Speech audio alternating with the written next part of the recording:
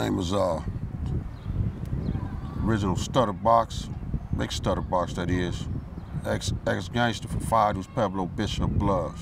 Out of South Central Los Angeles, on the east side of LA.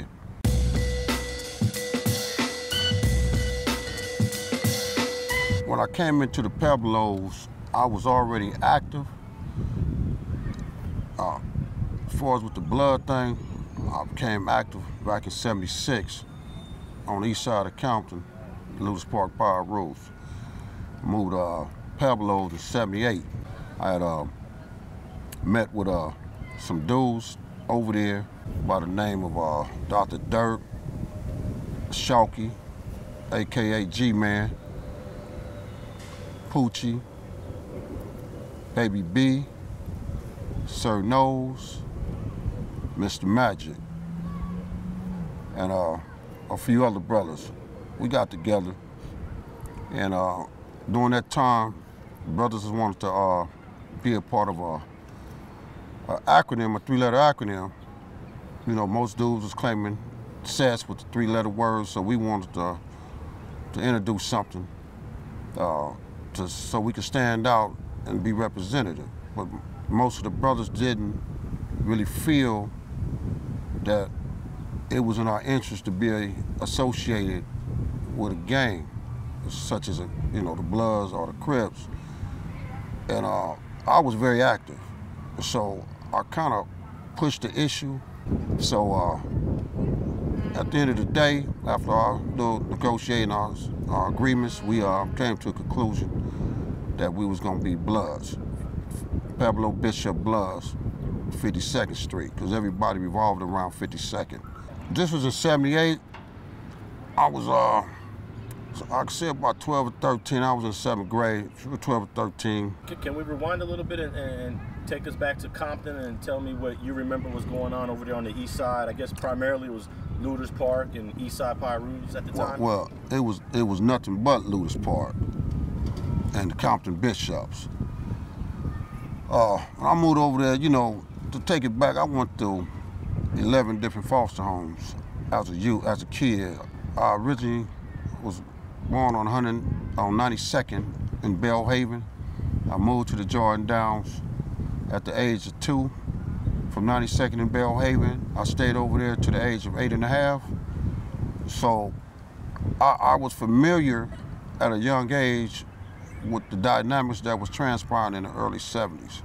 I went to 92nd Elementary School for a couple of years and then to the 2nd grade. So I used to go through the alleys, and I seen with my own eyes through the alleys off of 97, 96, 95th Street, going to 92nd Elementary School, Alley Bishop, Block Bishop, Warrior Bishops, and back then, I seen the blood on the wall. This is in 1971, 72. So for those who say, oh, we wasn't associated, I seen that. I remember when I was like 8 years old, a guy named Big Bubba. He was the leader of the Jordan Down Crips. Back then, I didn't know, the difference, what he was. I heard he was an OG Crip, but he loved them loquats, and he'd say, hey, young blood, I'm gonna put you on my shoulder and grab them loquats. They were so high up in the tree. So, for those who say, well, blood was separated, but everybody was saying blood, but the bishops, for some reason, started utilizing that blood when they used to hit up on the walls back in '71 or '72.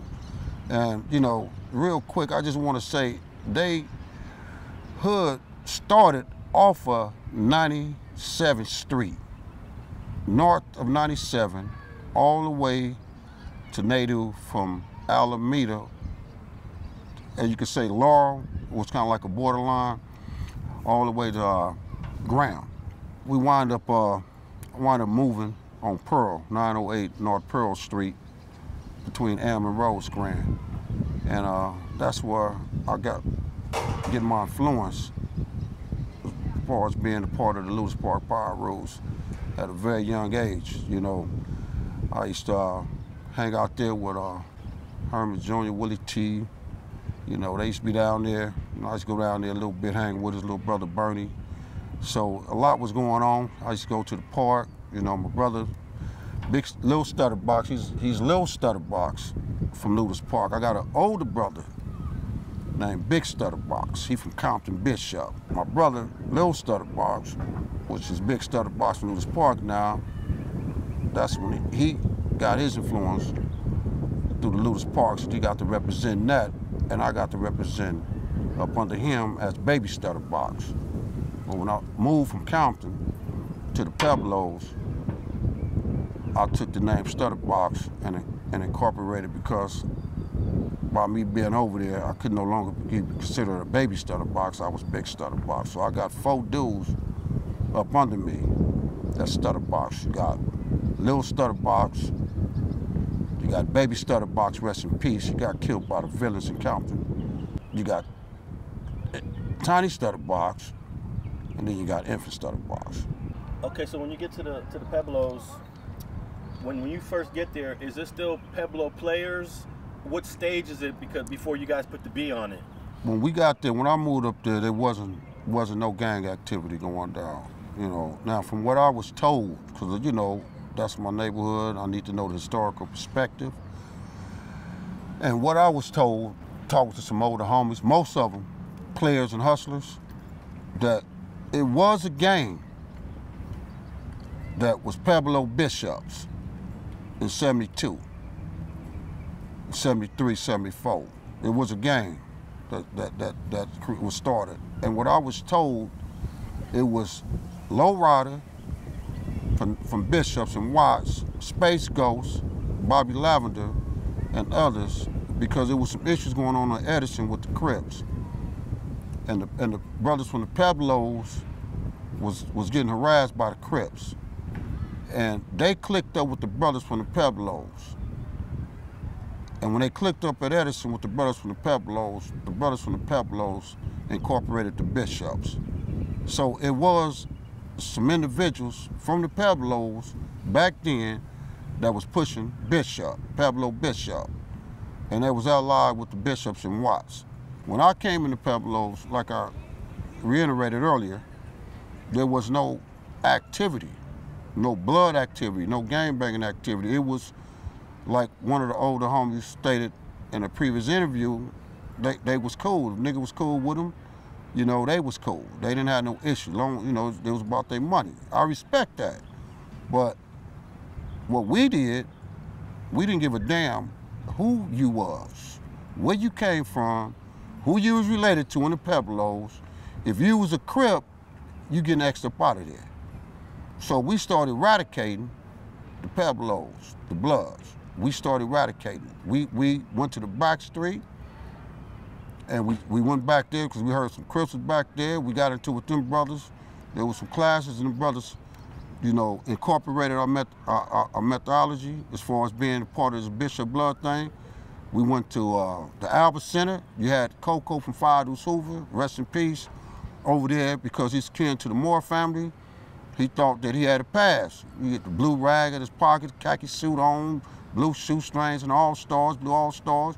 And we went back there and we whipped his ass, excuse my French, and ran him up in the Albert Center office, and they locked the doors on him. And he was escorted out of there by the police. You know what I'm saying? And we heard some dudes trying to claim Albert Center block Crip. We went back there and we smashed on them. Picked up trash cans, bust them out there, threw trash cans tops at them.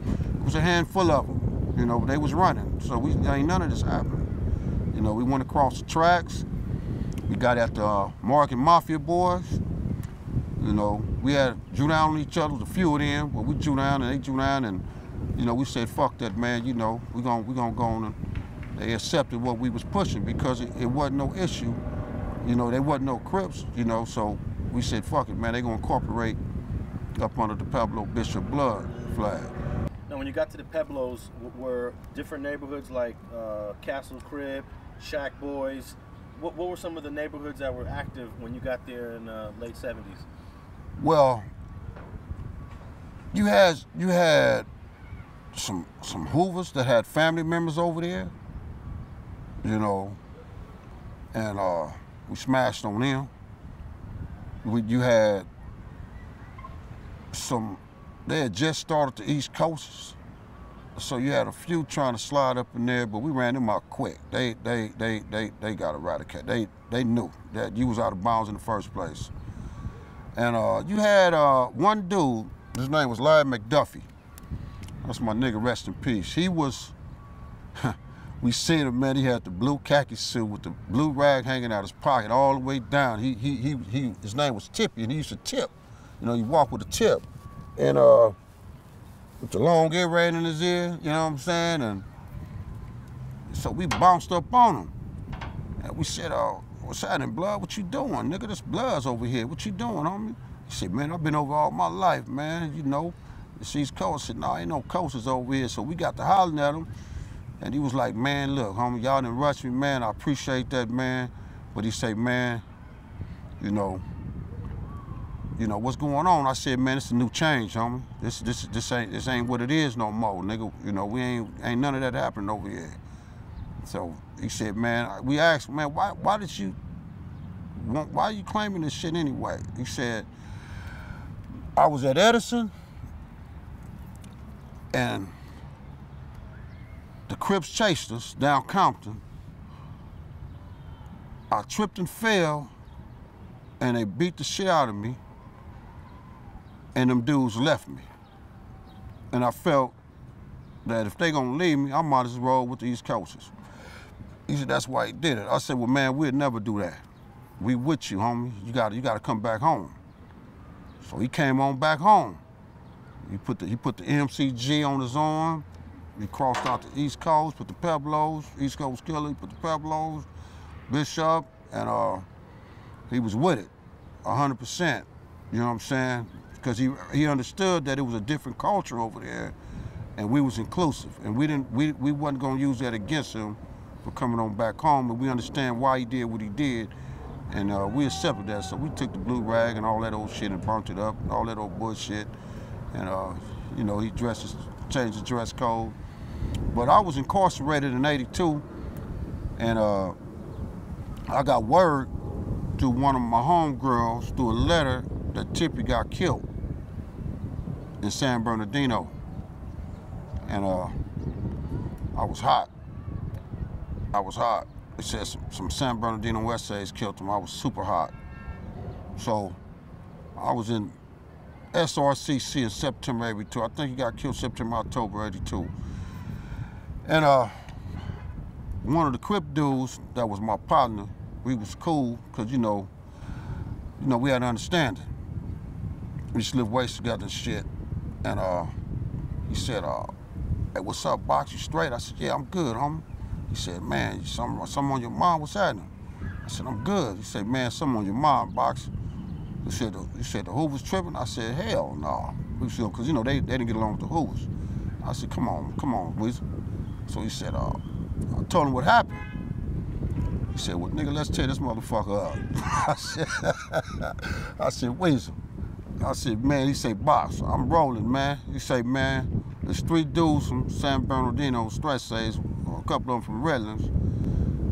When we break for breakfast in the morning, the day room line up, we getting down. And we didn't tell nobody else. There was some other bloods in there. You know, we didn't tell other Crips in there. We didn't tell nobody. So that morning we get up, get in line, everybody lining up in the day room to go to trial. We take off. I socked out an essay from Redlands, put him to sleep, connected, he went out. We was over there working on another essay. I get another essay, I'm working him, he knocked him down. You know what I'm saying? He running this shit, so police run up in there, they mace us up, put us in a hole. We in that hole, we banging. He hollering out his hood, I'm all in my hood and all that old shit. You know, but we was saying, you know, fuck the essay hoods and all that old shit. But we stayed in the hole like about 10 days, and they sent me back to Patola and sent him to Drake and SRCC. So after that, we had I haven't heard from Weasel in like 35 years, and I just got in contact with him, me and the pen, and I don't know which pen, but we made contact after 35 years, man. He said he thought I was dead, man. He heard that I died I said, bullshit. He said, man, you don't know box tears coming down my eyes, man. He said, it was only 2 blood niggas I fuck with. Excuse my French. And he said, you and Lizard from Villain, man, y'all was my niggas, man. He said, but man, you was my #1 blood nigga, man. He said, man, I thought you was gone, man. He said, man, it's a dream come true, man. And so we chopped it up for a while, man. You know, I was excited hearing from him. He doing good, and we locked down on a murder, but, you know, it was good hearing from that dude after 35, 36 years, man. Thanks for watching StreetGangs.com. Please like and share the video you just watched and leave a comment below to tell us what you think. You can also watch 2 of our previous episodes to the right. Please visit the link to our Patreon page and support our campaign. And don't forget to subscribe.